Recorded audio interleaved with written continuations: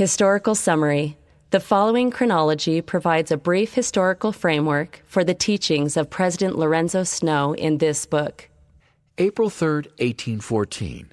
Born in Manaway, Ohio, to Rosetta Leonora Pettibone Snow and Oliver Snow. 1832. Hears the prophet Joseph Smith preach in Hiram, Ohio. 1835. Leaves home to study at Oberlin College in Oberlin, Ohio. Meets Elder David W. Patton of the Quorum of the 12 Apostles on the way. 1836. Leaves Oberlin College and moves to Kirtland, Ohio to study Hebrew. Embraces the restored gospel and is baptized and confirmed in June. Later is ordained an elder. Receives a patriarchal blessing from Joseph Smith Sr. in December. 1837. Preaches the gospel in Ohio. October 1838 to May 1840. Serves another mission preaching the gospel in Ohio, Missouri, Kentucky, and Illinois, and working as a school teacher during the winter of 1839 through 1840. May 1840.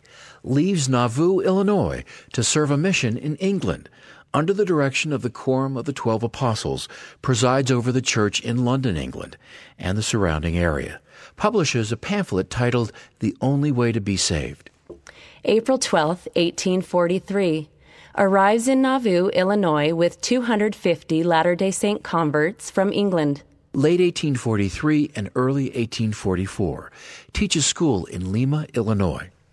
1844. Supervises a campaign in Ohio to elect Joseph Smith as President of the United States. Returns to Nauvoo after learning of the martyrdom of Joseph and Hiram Smith, which occurred on June 27th. January 1845. Appointed by President Brigham Young to travel through Ohio and collect donations for the construction of the Nauvoo Temple. 1845. Enters into plural marriage, as then practiced in the church, by marrying Charlotte Squires and Mary Adeline Goddard. February 1846. Leaves Nauvoo with family members and other Latter-day Saints after receiving endowments and sealings in the Nauvoo Temple. 1846 to 1848. Lives with his family at a settlement called Mount Pisgah in the state of Iowa. Presides over the settlement for a time. In the spring of 1848, leads a group of saints to Salt Lake City. February 12, 1849. Ordained an apostle in Salt Lake City. 1849. Gathers donations for the Perpetual Emigrating Fund. 1849 to 1852. Serves a mission in Italy. Also serves in England, where he supervises the publication of the Book of Mormon in Italian, and in Switzerland and Malta. Publishes a pamphlet titled The Voice of Joseph. 1852. Elected to the Utah State Legislature. 1853. Called by President Brigham Young to preside over a settlement of Latter-day Saints in Box Elder County, located in northern Utah. Names the principal city Brigham City. Serves for many years as a leader in the church and the community. March 1864 to May 1864. With a group led by Elder Ezra T. Benson of the Quorum of the 12, serves a short mission in the Hawaiian Islands.